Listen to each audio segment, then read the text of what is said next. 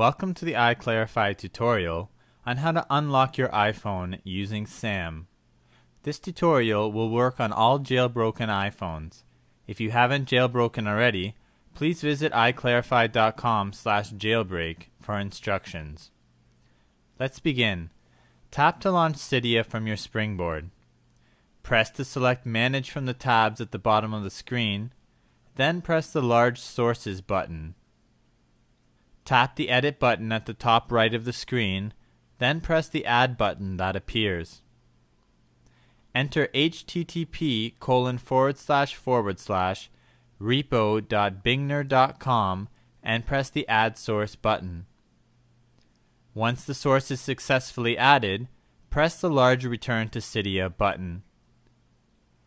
Choose Bingner from the list of sources, then select SAM from the list of packages.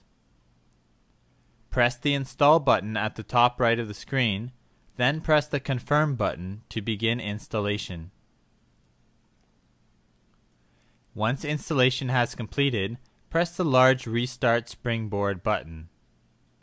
Make sure your new SIM card is inserted and tap to select SAM Prefs from your springboard. Tap Utilities and press the Deactivate iPhone button.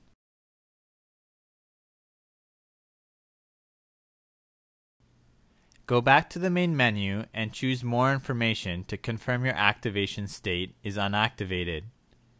Next, press Method from the main menu and choose By Country and Carrier.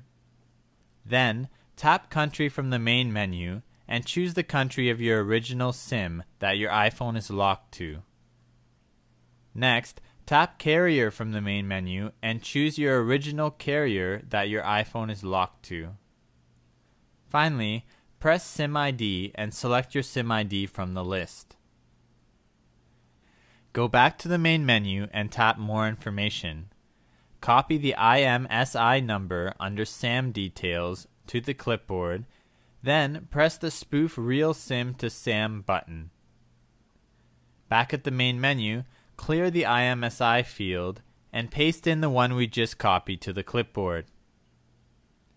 Next, connect your iPhone to the computer and let iTunes reactivate your phone. Then, unplug your phone from the computer and close iTunes. Disable SAM using the Enabled switch, then reconnect your iPhone to the computer and launch iTunes again. You should get an error saying that your phone cannot be activated. This is normal. Just close iTunes and open it again. In a short time, you should see signal bars. Congratulations! For more information, please see the text version of this tutorial on iClarified.com.